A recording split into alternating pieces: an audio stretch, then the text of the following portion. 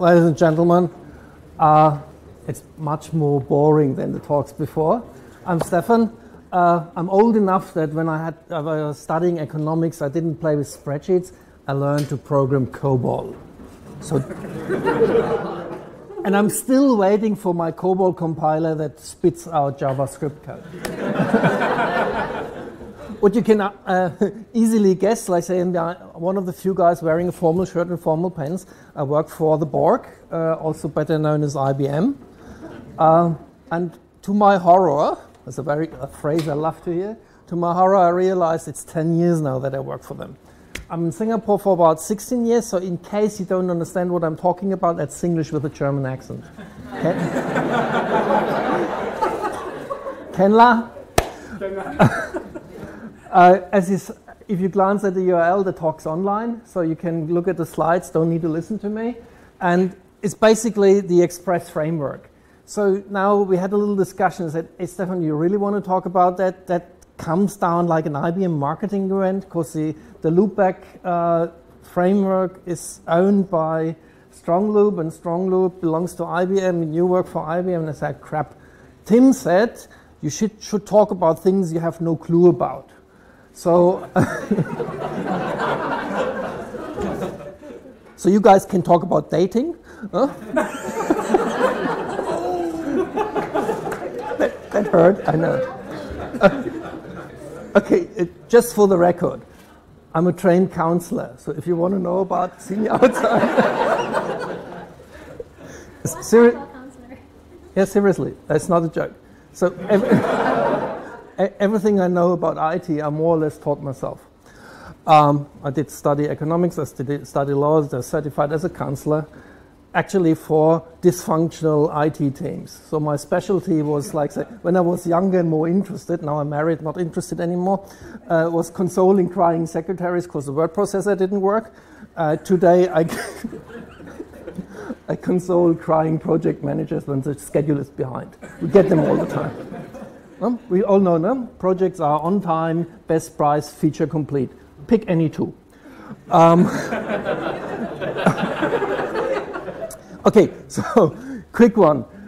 The loopback framework sits on top of Express, so you don't need to learn anything new. It's model-driven. I'm going to have a little look on that, what it's all about. It's all about generating REST-based APIs. It has a little bit of access control and persistence abstracted, which makes a lot of things easier, because in all the demos you see usually they skip over the access control part. And it adds phases to the middleware. So before pretty, after pretty, while pretty.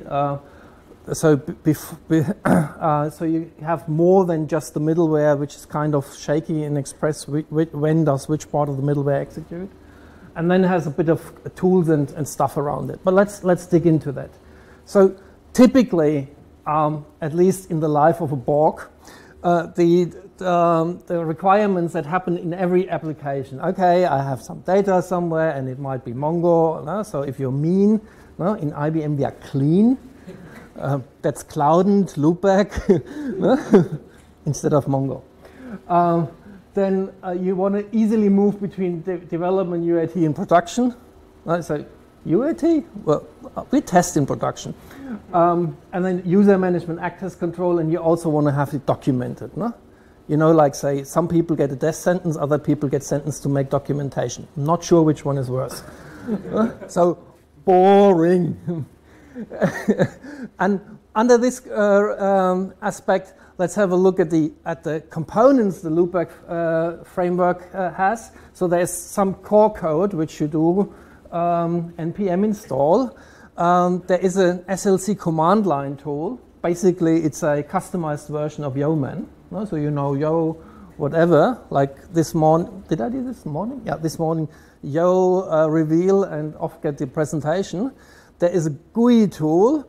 There is the data wrangler, and there's a little bit of an SDK. So you all know how it works. Install the stuff, and then when you look at it, like say you have SLC loopback, and then you have subcommands. For instance, one of the things is to say loopback swagger. So if you have a swagger definition file, you can straight away import that, and it will generate you the models. You have loopback relation, which I don't do relational databases, so don't know what this is. I'm married, so my relation works. Any divorce lawyers here? Then the interesting one is ACL, and then loopback model is to create one. And then maybe I just go and show you a little bit. So I already typed in SLC loopback. I said, okay, SLC loopback. And then it asks me eventually, oh, let's do an application. How do you want to call it? I call it carpool. And then where's the directory? It goes directory carpool. And then it goes bang and generates an application for me. So that's not very sexy. That takes a moment. I think I'm still connected to the network. Yep. And what it does, you see that already. It goes and creates a server directory with authentication, with a root. It creates component configuration, which is quite interesting. So then let's go into the directory, cd, and then I say slc loopback call model. Set. Okay, let's create a model. So I want to build maybe a carpool. Oops, that was too fast. Let me try this again. So I say loopback model. They said, what's the model? So I'm going to want to build a car.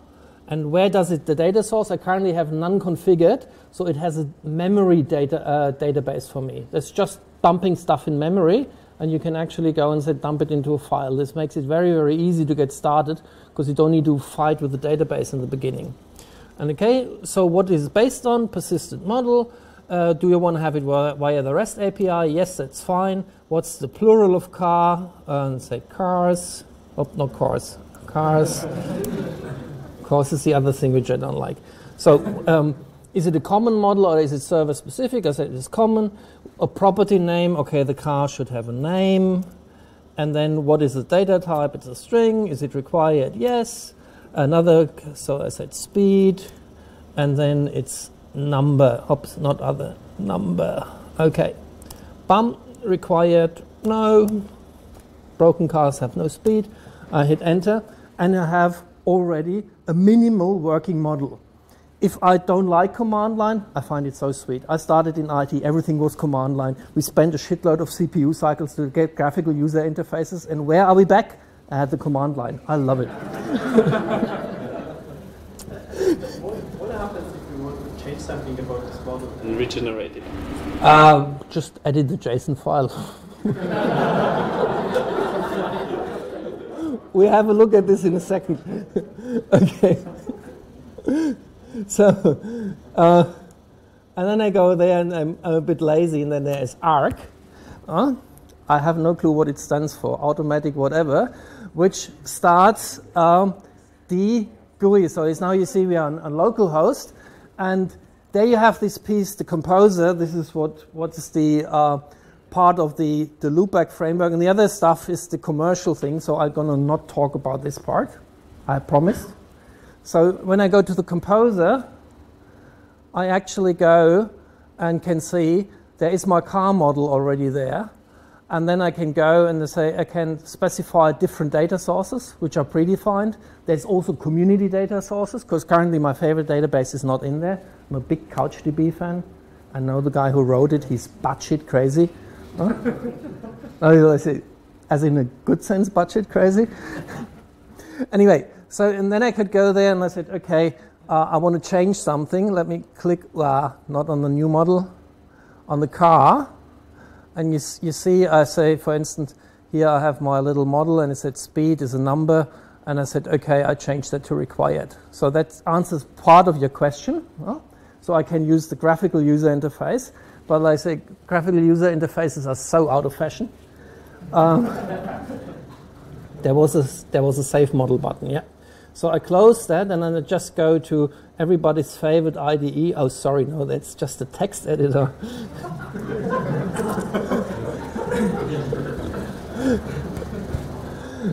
Why does Eclipse suck so much on the Mac? Okay, where did I put that? In the playground. Where is my carpool? And when I look at this, you see this is all what it has generated. And to your question, so I go there, common models, and there is a car JSON. There is basically the definition what my car model is all about. And then I can go there and could manually go, edit the ACL, edit the relations, or I can use the command line to update that. So it's all driven by models. One of the things I had to learn the hard way is, so in my mental idea it was, oh, a model that's something I want to write out in a database. But then I realized, like say, I'm an avid cyclist, so I'm part of the Joyriders, and so they pestered me, hey Stephan, can you write us an application? So I had a little bit of a chat with my guys and realized the biggest problem I'm going to have is lost passwords. So I say, oh, suck it. So I had a look around. There's this nice little service around Twilio. They have an adapter for loopback. So I send them an SMS. So he says, this is my phone number, and I just mail him a code, which he then can paste as a login. No more lost passwords.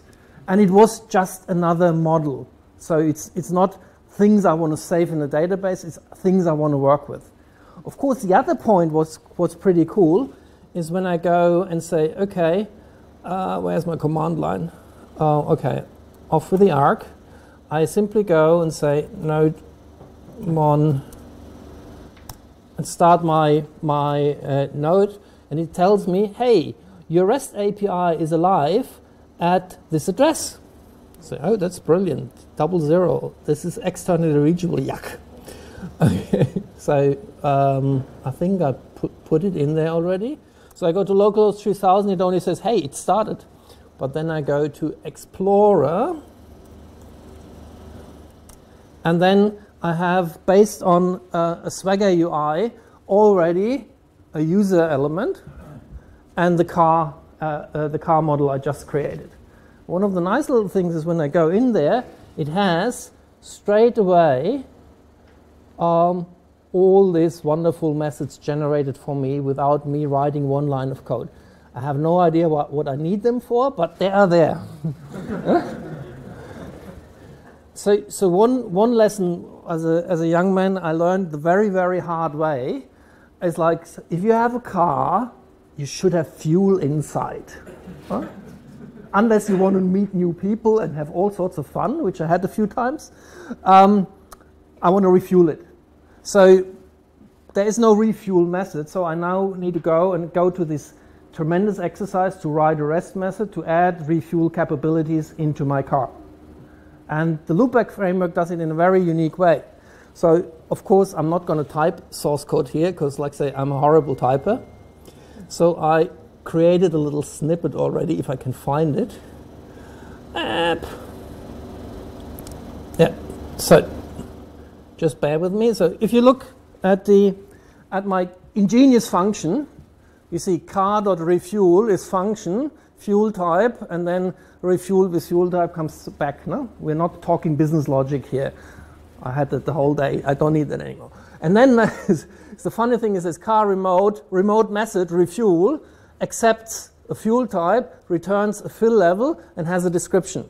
And it reacts on the refuel URL. So I describe it here, and I need to take this code snippet.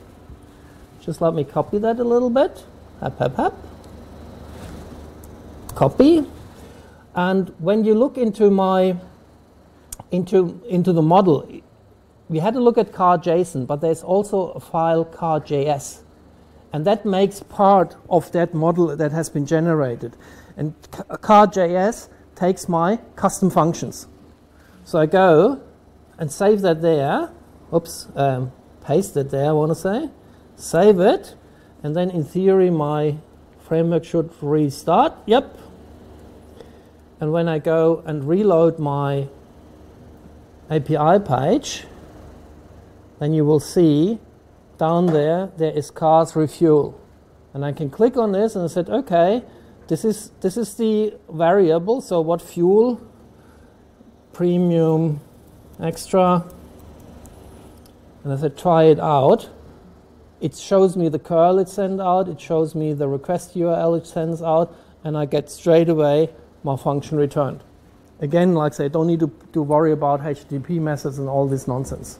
Now I feel like say, okay, refueling is dangerous. No? So have you ever been at a petrol station in Malaysia?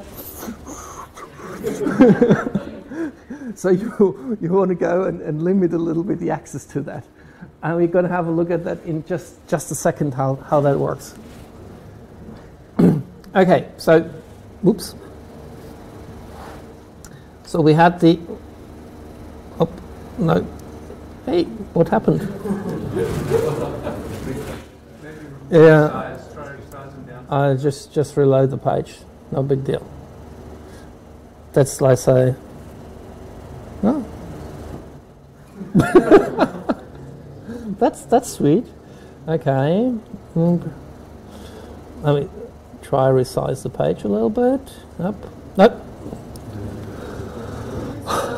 Huh? Oh well. What?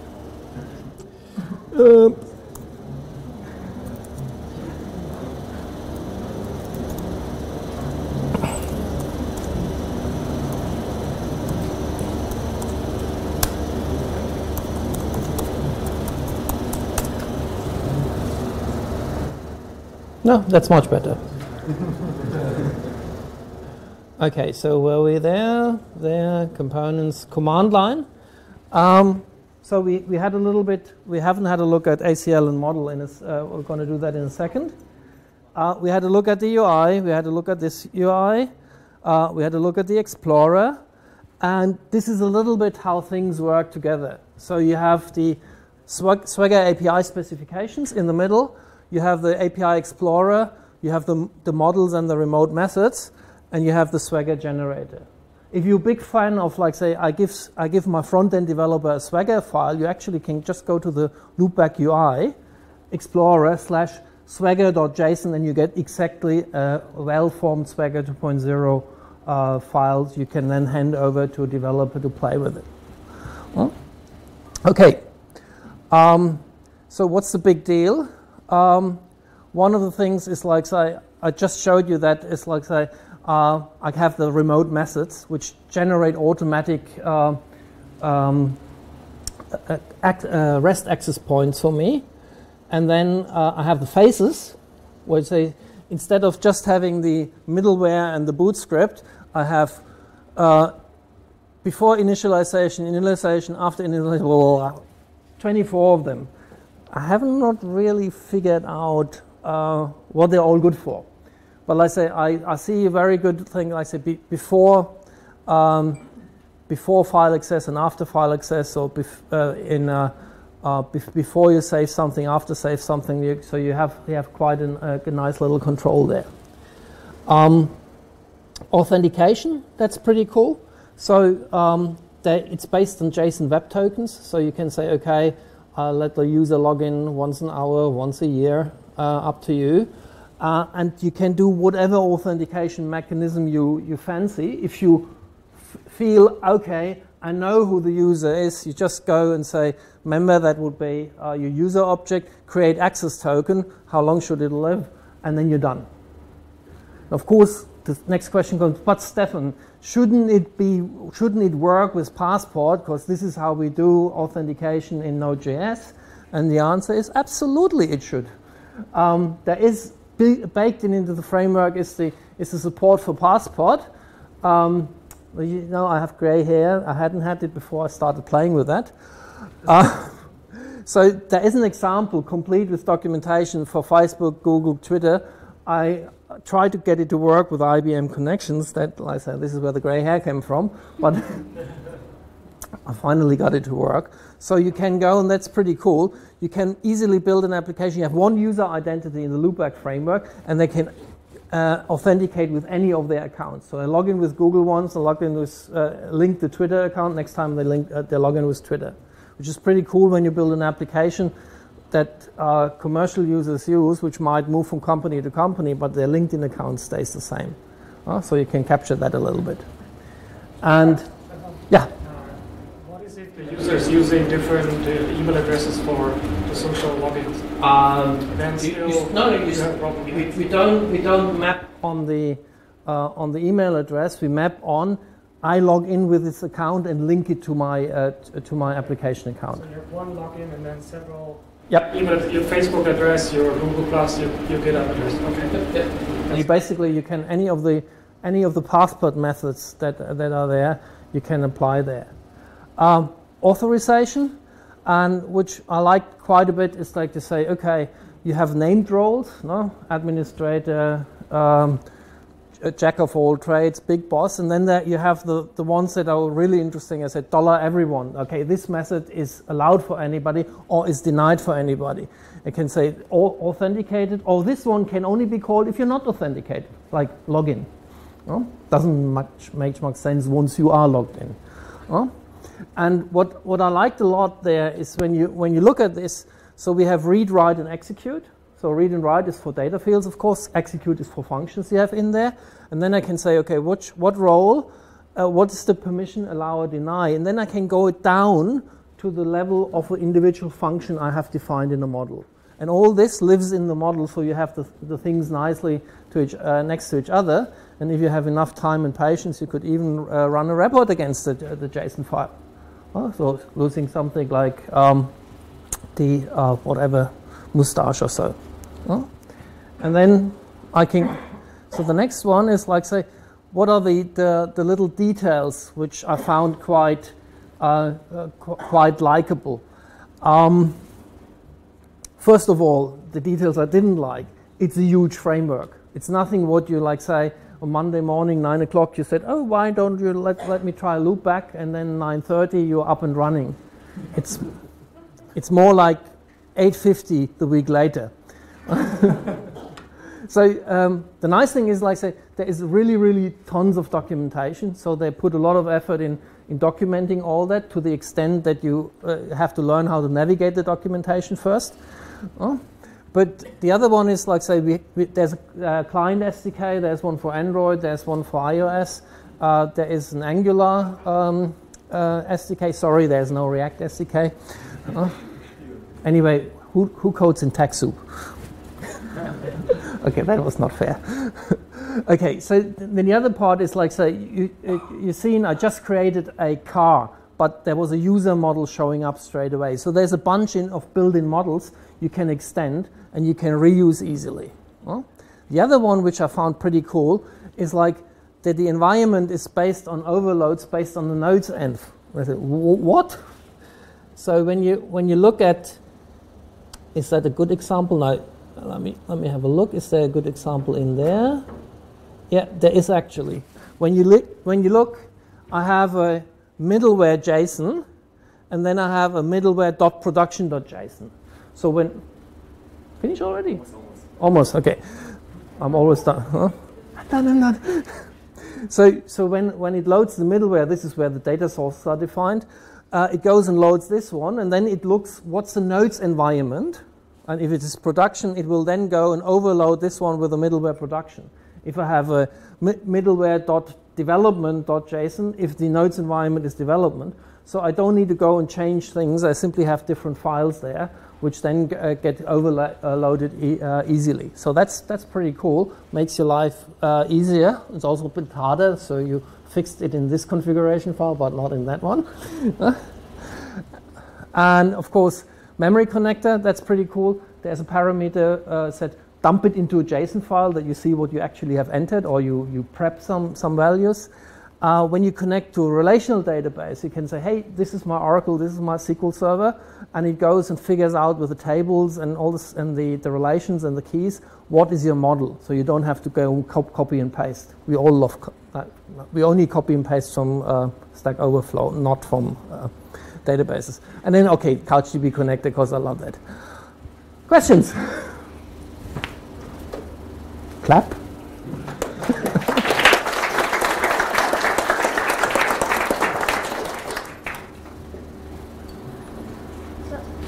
Any questions? We locked the door. You can't go out before somebody asks a question. So if there are no questions, then thank you, Stephan. My pleasure.